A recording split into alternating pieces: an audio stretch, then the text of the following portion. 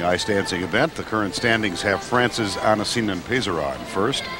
Russia's Lobacheva and Averbuk second, and Fusar Poli and Margalio of Italy are third. Getting ready to take the ice, the five-time United States national champions, Elizabeth Punsalan and Jerod Swallow, who are at home both on and off the ice.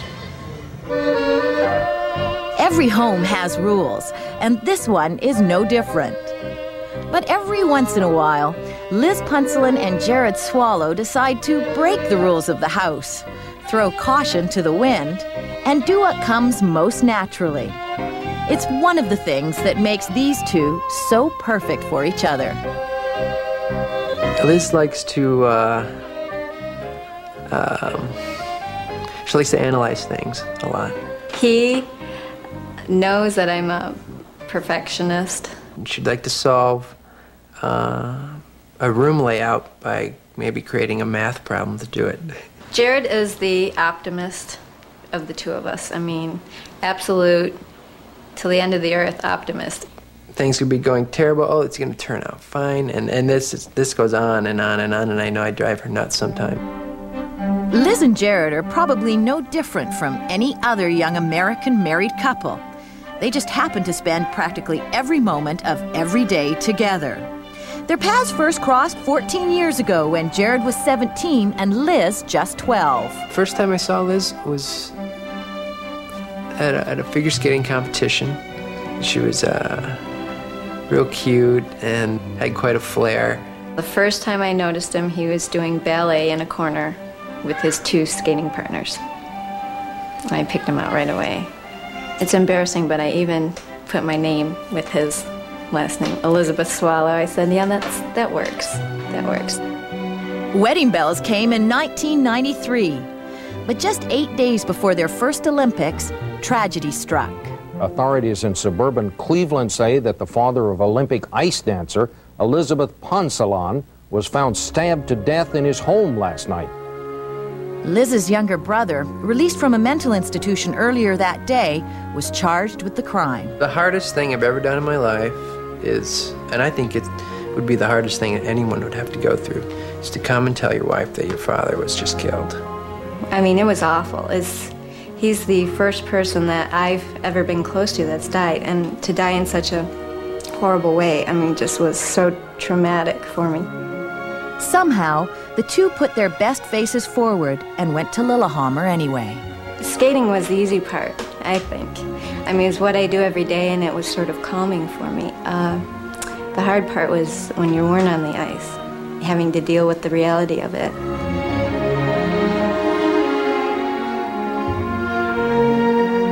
After all they had been through, Liz and Jerod barely noticed they had finished 15th.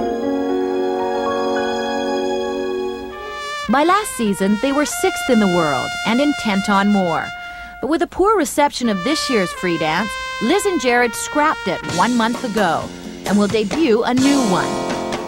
In their final Olympics, they want to give themselves every opportunity to climb the podium. It is really the last hurrah, and we have nothing to lose.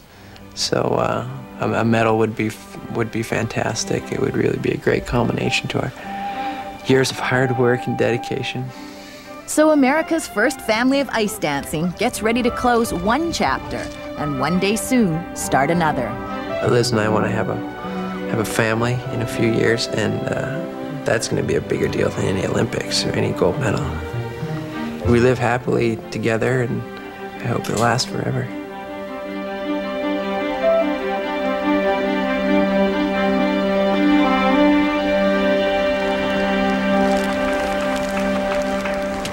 Now their second Olympics. The USA, Elizabeth Punsalan and Jerod Swallow. From the Detroit Skating Club. Wonderful kids, Liz Punsalan and Jerod Swallow. For them to get through this program is key. It is brand new. They got a new program after the Nationals. I think it's terrific.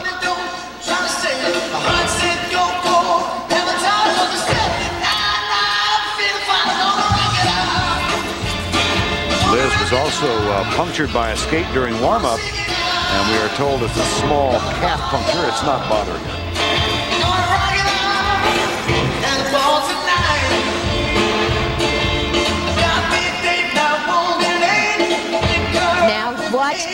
boy, he feels this dance in his blood.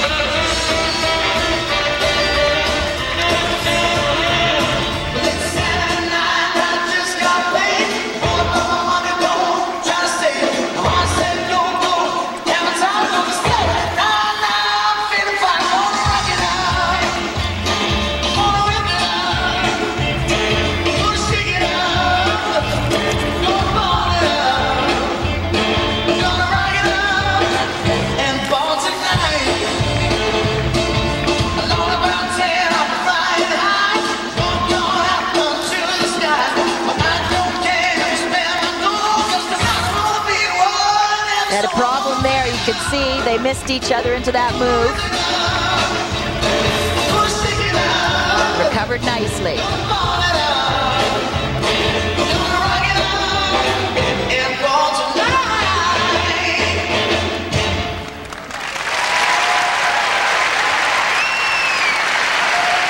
Elizabeth Punsalan, the Swallow family, John and Gay Swallow, here to watch their son and daughter-in-law as they have been through so many international events. I like the balance that this program had. They both had the same degree of difficulty. Very interesting choreography. That's difficult. And they really felt the rhythm of this dance. In some areas you could see they were thinking through it. Right there, they missed each other and had to gather themselves and pick it up. But they knew they weren't happy with their old rock and roll. They wanted to change it earlier in the year, but because there were so many competitions, they didn't have a chance. They were working since Christmas from 12 midnight till 3 in the morning to get this ready. They felt if they didn't do it, they would just be giving up. And I think they made the right choice. Well, Gay and John Swallow wait for the marks. Teresa Punsalan, Liz's mom, is also in attendance. I was ready for you to come through. The marks for Punsalan and Swallow. And the first set of marks now for Liz and Jerod. 5-5. These are a little bit low. Some of the judges 5-3. picking up on that mistake. 5-4. 5-4 and 5-4. Presentation 5-6.